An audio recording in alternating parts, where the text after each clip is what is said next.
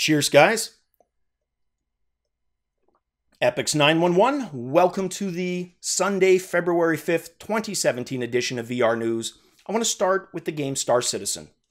An interesting article on Road2VR tonight that may not be that accurate. Let me explain. The article set off some alarm bells today in the Star Citizen community because it seemed to indicate that VR support was not going to be included. And all of that stemmed from an exchange between someone asking senior graphics programmer for Star Citizen, Ben Perry, a question, and then his response, which kind of caused the uproar. Now, the question was, with the new Lumberyard engine and its easier to use integration functions, will we be seeing more talk of possibly moving back towards VR support for this game? His response, sorry to say, do not hold your breath for this. Got into some technical reasons on why it was difficult. And yeah, looking at that, you do kind of get the sense that the tone is VR support is challenging, not a priority of ours, and maybe, but probably not. It's kind of what you get from that. And that's where the uproar came from. There's a problem, though. And here's the problem. In the article, Paul James references a crowdfunding goal at the $12 million mark that supposedly says virtual reality will get added to the game. So when I did my research for the article, I started there just to see that. And lo and behold, it makes no mention of VR. All the $12 million crowdfunding goal says is this statement: the Hangar module will feature Oculus Rift support. That's it. It doesn't even mention VR support. None of the other crowdfunding goals mention VR support. And if you're not sure what the Hangar is, let me explain. If you backed this game via crowdfunding, when the game launches, you get a hangar. It's basically a home base where you park your ship. You can furnish it. It's got that ability. But yeah, virtual reality support via only Oculus Rift for just that one room was the target. So it's interesting because myself, I was under the impression VR was just part of it. And it turns out probably not. It was included initially with the development kit back at a time when the code base was much simpler. Then when it got more complex and engines got changed, they never revisited it. So it'll be interesting. I've emailed Paul just to let him know about that. Looks like he probably missed that $12 million reference that it doesn't mention VR. Be interesting to see where that goes from here. But I am super disappointed and will be even more if Star Citizen does not, in fact, get VR support. All right. Next story. Let's talk about marketing of VR in general. Now, this was originally an article that had to do with virtual reality for today's Super Bowl between the Falcons and the Patriots. It was a CNET.com article. And at first, that was all I was going to talk about, was the Super Bowl and the promise of VR, that it really wasn't there for it. And that's what the article is about on CNET. The fact that NextVR and Vogue had agreements for highlights throughout the season. The expectation was maybe the Super Bowl would be the first full-length game that you could view in 360. That didn't come to pass. They've got kind of a cinema mode, but it's not really immersive to that same degree. That got me thinking about adoption rates for VR and how we might be missing the obvious. We, as in the general VR community, when it comes to marketing these devices. Most of us are here because of games. We've said that before. Most of the marketing for these devices is aimed at us, the gamers. We keep talking about a killer app, but what if that's not necessarily the only key?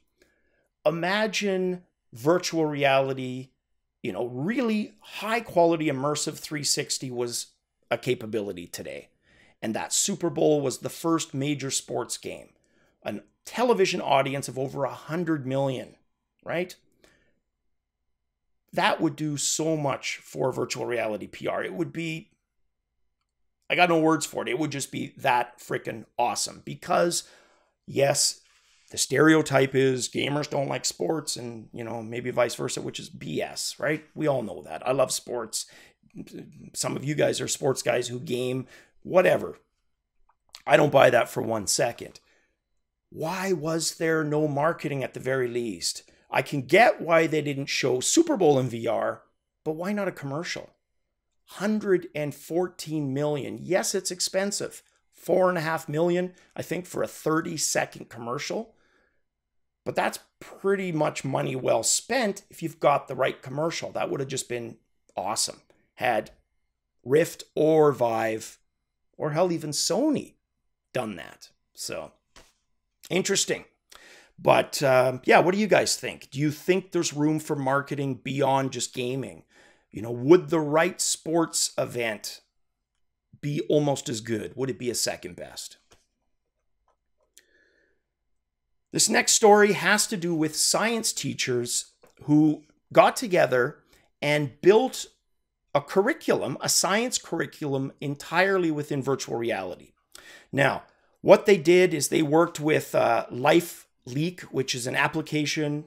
It's for HTC Vive. It's free. You can check it out. And they were able to address specific things in there. So one of the things that they quoted as saying is, learning comes to life at the moment the VR headset is placed on the student's head. Students find themselves comfortably strolling through ancient ruins, peering into the animal cell, or floating in space with an astronaut on the International Space Station. Now, just a quick little anecdotal aside. If you had read any of my report cards, or all of them, the most common thing, and I may have mentioned this before months ago, the common statement on my report cards was that I am frequently a disruptive influence in class. I was.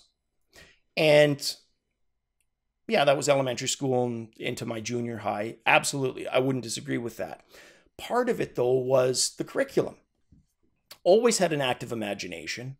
If it was a science course or if it was social studies like history, I tended to enjoy those because I could escape into that reality, the history. I was there in the past with those first settlers of North America, etc., just as an example. Whereas something like math, formulas bored me to tears, and that regular curriculum just didn't work well for me. VR has the ability to just revolutionize learning. Whether it's ADHD, you name it. There's potential with VR to work around that, and maybe in some cases through that. And on the other end, out comes possibly a student who's no longer at a disadvantage because he's benefiting from this technology. Because in a lot of ways, and I see it happening slowly, but schools, especially in North America, where they're, not the most well-funded, the non-private, the public schools, that is, you don't tend to find a lot of advanced technology. I remember that when I was in high school. I know that from when my daughter was in high school, etc. So hopefully, virtual reality makes its way into the classroom and revolutionizes science and history and hell, even math. There's stuff I know you could do in VR to make math interesting.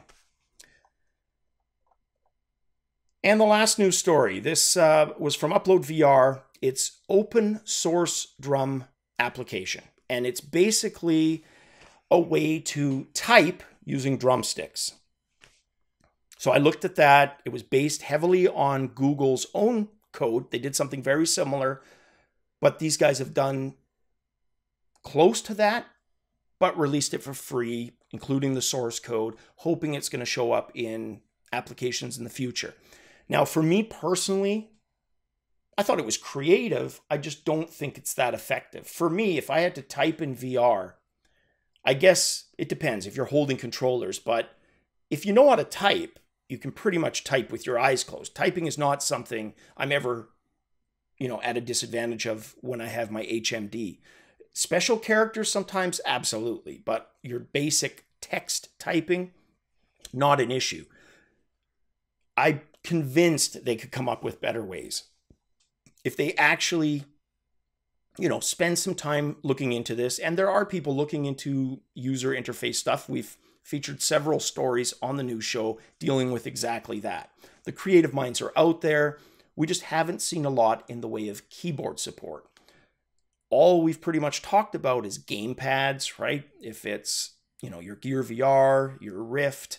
With Vive, it's their wands.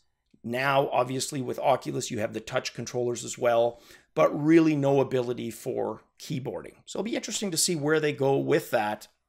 And I know I say that a lot, but that's the reality. When we are at the dawn, literally, of something as new as and exciting as VR, those are the kind of things that will never stop surprising, because there's always going to be a better way, a faster way, a more effective way of doing things.